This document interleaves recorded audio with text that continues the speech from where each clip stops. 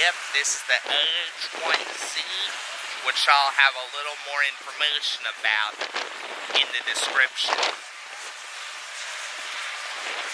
But as I talked about when I toured one of these bad boys a couple years ago, when they couldn't fly, one thing you'll notice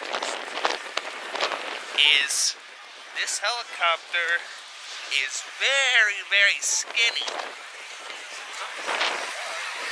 And that makes it harder for the enemy to lock on target and shoot it out of the sky.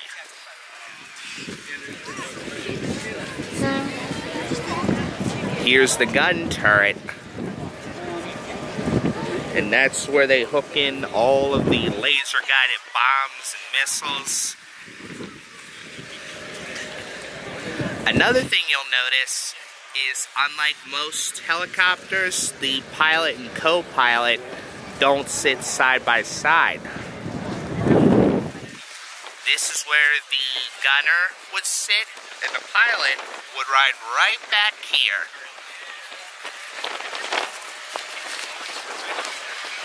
Now, something else that's neat, hooked to the helmet of what the gunner wears is actually a mechanism that controls this camera here up front. As he turns his head, the gun turret turns, and the camera turns, and it locks in on the enemy.